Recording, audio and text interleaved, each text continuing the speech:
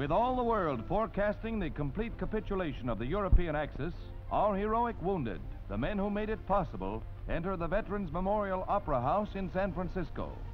The immediate question is the admission of Argentina to the parley.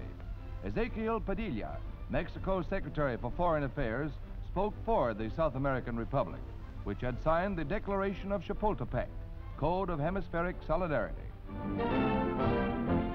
Foreign Commissar Molotov argues against the inclusion of Argentina. His plea in Russian is interpreted to the delegates.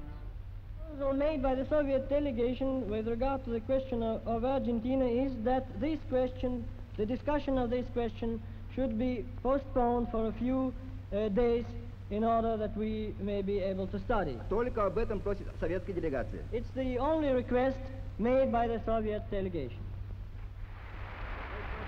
Stettinius, head of the executive and steering committees, followed by Anthony Eden, speaks in favor of Argentina. Ladies and gentlemen, I plead with you to reach a decision in this matter and act now in order that we may get on with our sacred task for which we have met.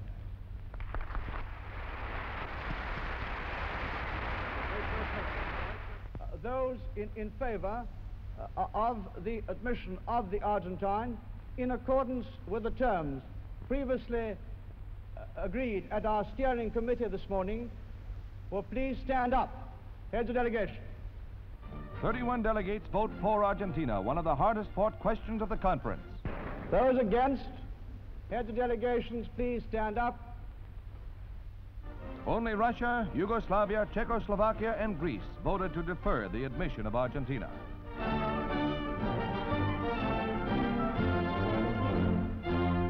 Arriving in Washington, Oscar Ibarra Garcia, the newly appointed ambassador from Argentina, is greeted by South American and United States officials.